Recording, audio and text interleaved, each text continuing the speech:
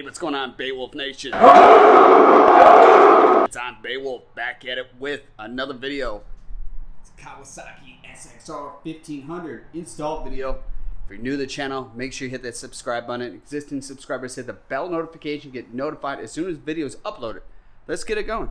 If you haven't seen, it's not done yet, but painted both my garages, so I still have to do all the trim where it's white, meeting up with the black and the blue, and then I transition down this, and it's almost done. I just gotta, I think tomorrow is when I'm gonna knock this out and finish up the rest. I use no painter's tape either, and got some other type of brushes to get all these tight areas with one sweep. But anyways, it's not a past video. I ordered sponsons for this. Whatever happened, they lost them. They arrived yesterday, so I did a riding video the day before, but didn't have enough time to install them. Well, the next video is going to be a riding video, but first, let's get these things installed so I can do the riding video. So I'll show you guys how to install sponsons on 2017 Kawasaki SXR stand-up. If you haven't seen, I've done the Watercross of Texas ride plate and the intake grate. I've done the Jettrim Mat Tray, and I did the R&D. So the other product I've used of R&D is the pole mod, so it takes a lot of the spring weight off of it. Also too, I've done max boost intake filter and the engine breather. So let's get these things pulled off and put them on. Both sides off, wipe them down. You gotta be careful, you don't want to really take any of the silicone off because that's what's keeping water from not coming inside your hull. Plus two, the only way you're going to get to those is you would have to remove the engine. The arms, you'd have to crawl up in there and hold those in place. The silicone them is how I'm guessing how those are. So you got to be real careful with that. You could be a costly mistake. So this is the new plate and the sponson hooks on there. So from what it looks like, you can't move it up and down, but you can move it forward or back. You're going to reuse your original bolts. I'm not sure. Yeah, I think you would reuse that. That's what it looks like. It's hard for me to believe because it doesn't look like it's going in all the way. Maybe it's just requiring you just to use. No, I think it's just wants you to use the bolts, not the original washers with that, because otherwise it would just stick out too far. Yeah, it's just the bolts. Put blue Loctite on them. Tighten her up. So these would be the ones before the actual putting the sponson to the plate, and they supply their own bolts. So you do not reuse the same factory ones. Got the plate tightened down. The one other thing important is you ride it once and then recheck everything, seeing if anything came loose after you tighten it. You don't want to go too crazy. You want to go not too loose, tighten it, but you don't want to over tighten it. Had the first side done. I had it more back than forward, like I said, and this is what it looks like. I'll give you guys a quick comparison between the two.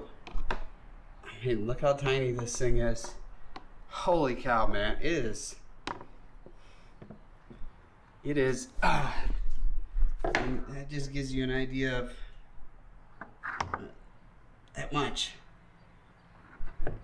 So let's get the other side all finished installed. So got the plate on, now hook on the sponson. Alright, so got them all on. Man, this thing's looking good.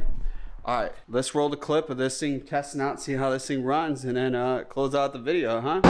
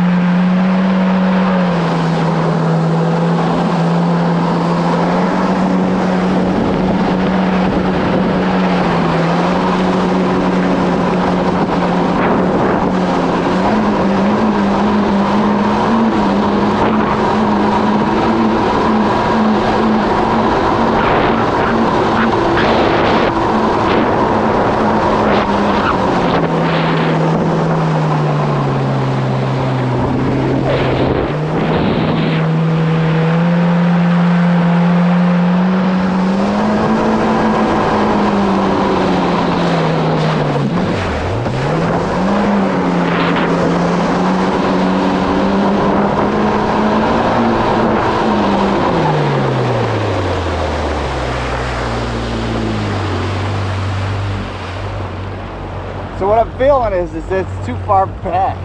Should have moved them up more forward, the sponsons. It even feels a lot different even when you're kneeling making turns. It's just not feeling like how I like the feeling. It makes it a little harder. Also too, I broke my toe, the closest to my big toe, and my left foot over the weekend painting. So it's hard getting that balance without it being in major pain. It's actually major pain kneeling and standing up. But I have to say, straight line speed, this thing's improved. Especially jumping waves, I'm feeling